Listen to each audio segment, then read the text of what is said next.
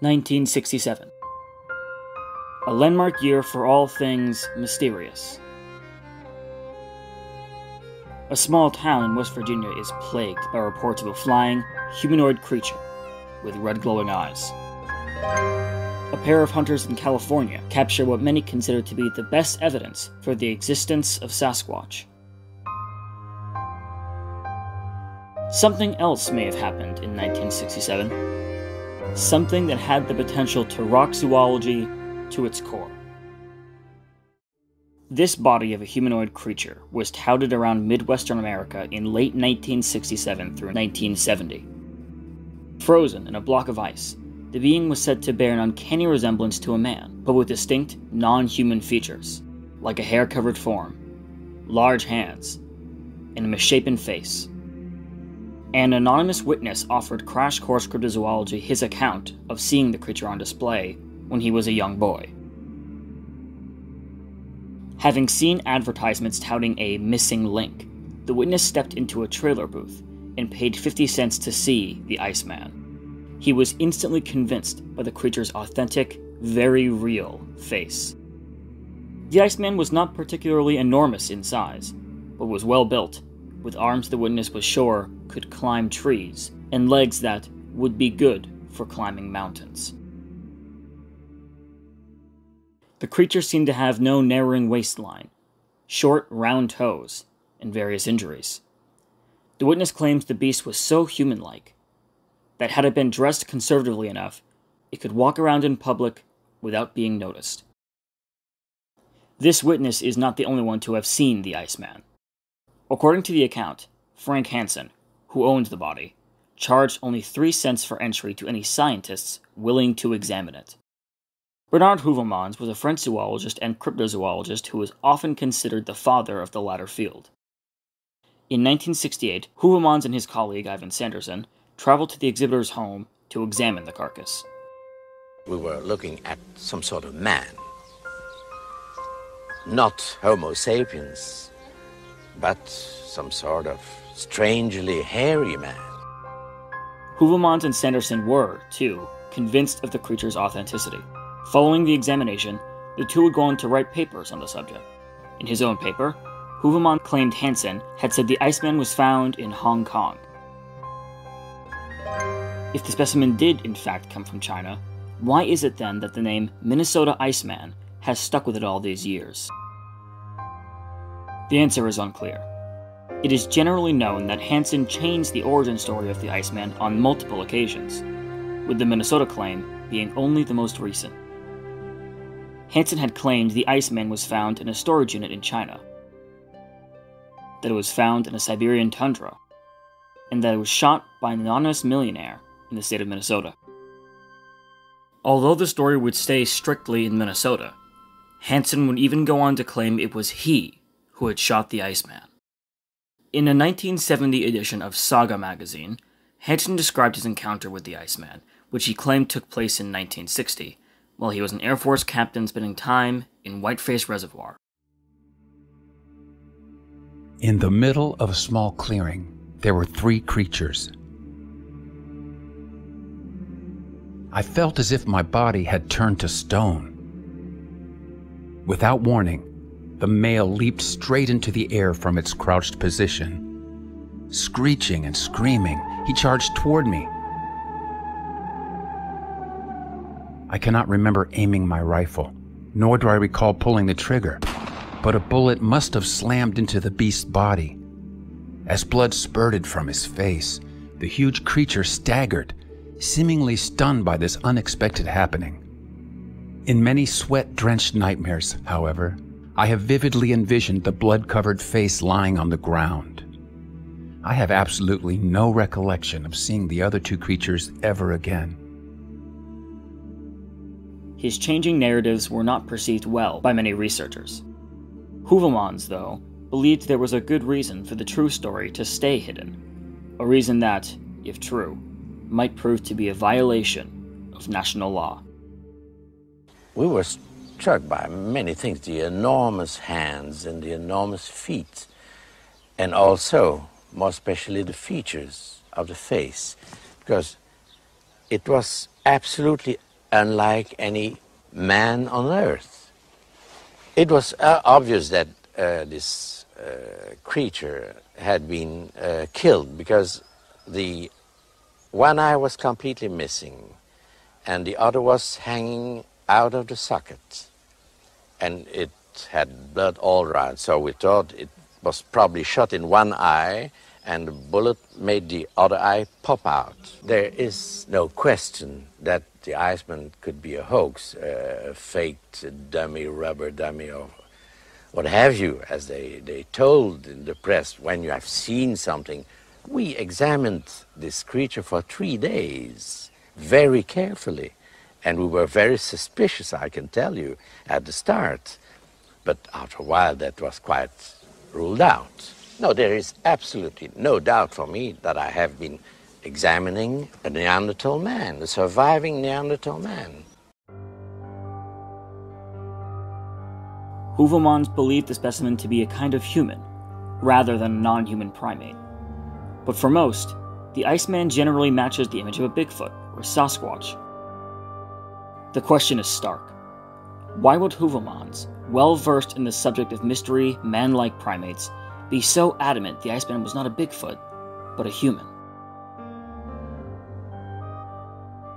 John Bindernagel, a late wildlife biologist, dedicated his life to studying eyewitness accounts of the North American Sasquatch. It might be said that Bindernagel knew the features of the alleged animal better than most. What they see, and sometimes describe for us, and sometimes draw for us, is a huge, hair-covered, upright, human-shaped mammal. This, of course, is very problematic because it is so human-like in its general appearance. But we should be aware that there are some anatomical details which are distinctly unhuman-like. We do see the broad shoulders, but note also the long arms and that short, thick neck, and in this case, a tendency towards a somewhat pointed head.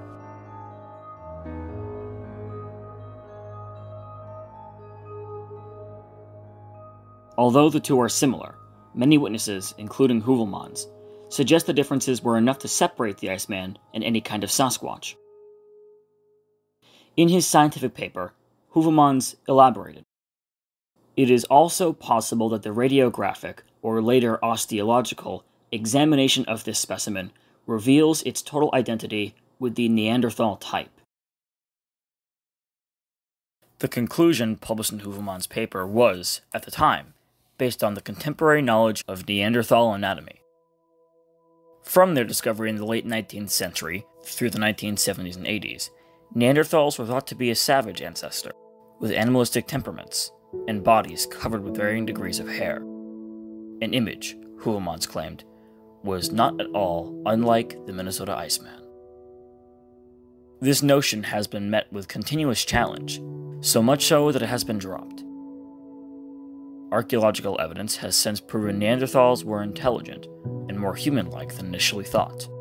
This tool, found at a dig site in 2013, was used by early Neanderthals to cut and shape leather. It is far from the only find of its kind, and its nature shows that Neanderthals did not grow hair or fur, but rather needed to skin animals for warm clothing. Although some media still posits their cold climate required natural hair covering, the evidence suggests that Neanderthals resembled us more than the Iceman. Heuvelmans would go on to determine that the Iceman was not a true Neanderthal specimen, and was rather a new species he referred to as Homo pungoides, or ape-like man. If the eyewitness accounts are to be believed, and the Iceman was not only real, but a kind of human, it would have spelled moral and legal problems with the manner in which this specimen died. Rumors abound that the killing of the Minnesota Iceman would be counted as murder, and, for a short time, the body vanished. When Hansen put the Iceman back on display, it was clear to many that this body was not the original, but a fake, made of latex. Hansen would be open about this second corpse being a hoax, but stuck to his claim that the original was real. He claimed he would publicly release the original again if he could be granted legal amnesty on national and state levels for any laws the obtaining of the specimen might have broken. His terms were never met, and the original never resurfaced. Subsequent analysis of the case by the late primatologist John Napier suggested Hansen had faked the whole case, and that the original was the same latex hoax, discreetly made by a company in the western United States. His analysis satisfied the Smithsonian Institute, and the case is considered laid to rest. Despite the consensus that the Iceman was a hoax, there are those who continue to say it was a real creature. You could see the broken forearm, fingernails. And I remember looking at this, and there's people, talking, and my dad too. Oh, that's a fake thing or something like that. And I said, look at this thing. I don't know. I said, no, I don't know what it is, but that's not a rubber doll. J.H. Lawson is a Missouri native who claims to have seen the original Iceman when he was a child and believes it was real. His narrative has starting similarities to previous accounts, including robust teeth, specific injuries, and a human appearance. And there was an exhibit. There was a trailer type of thing inside there, because you could take stuff in this mall. That's why it was kind of a fun thing to do to go to the mall. There was always something. There was a car exhibit, or there was Old West stuff. I remember Stagecoach being in there, but I remember being in that enclosure or trailery thing or whatever it was, canopy type of thing in the mall. And the guy that was doing it had to be Hansen. I don't know who else that could have been. So I was absolutely enthralled by this thing. I mean, I got up there and he let us get right up on it. I mean, there was kind of like a little rail type of thing, real close to that glass-topped caskety type of thing. And I was scooching up on it, and my dad didn't go up in there. He said, now don't do that. And this Hansen guy says, it's fine, he's interested. And after a while, Hansen got a box for me to stand on.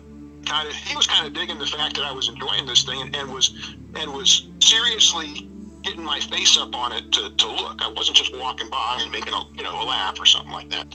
It wasn't perfectly clear ice. There was little bubbles and opacity and stuff like that. And so the thing I remember most are hands and face. You could see the teeth. You could see blood,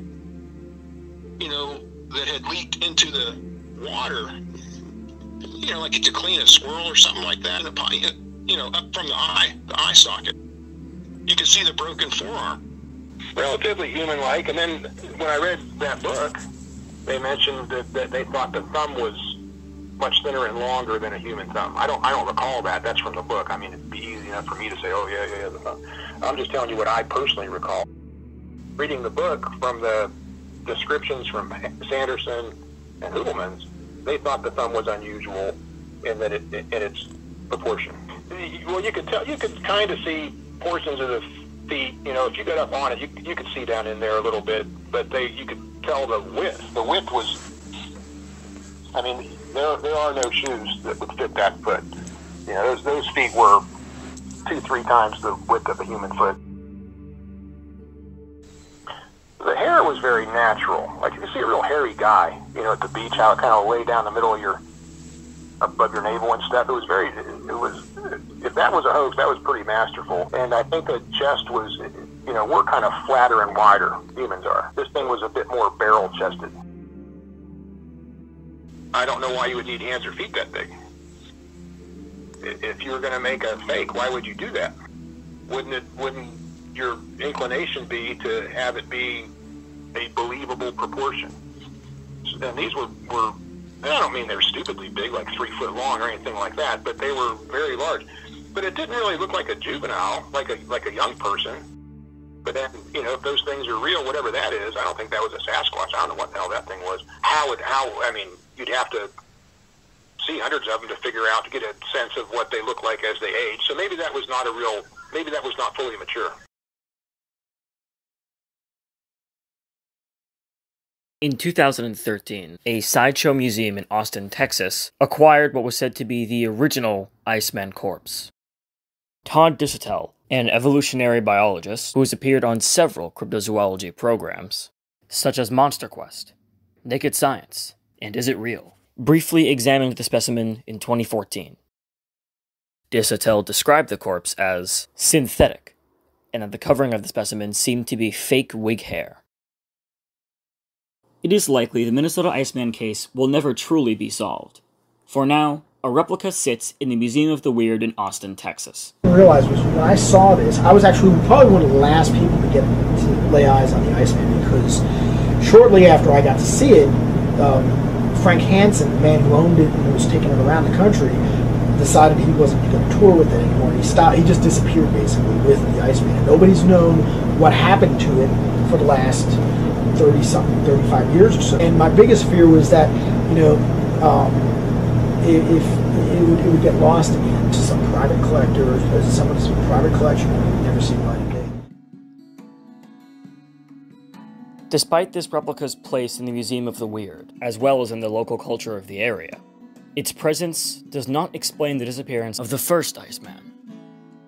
The identity of this body, its location, and whether it even still exists, remains unknown.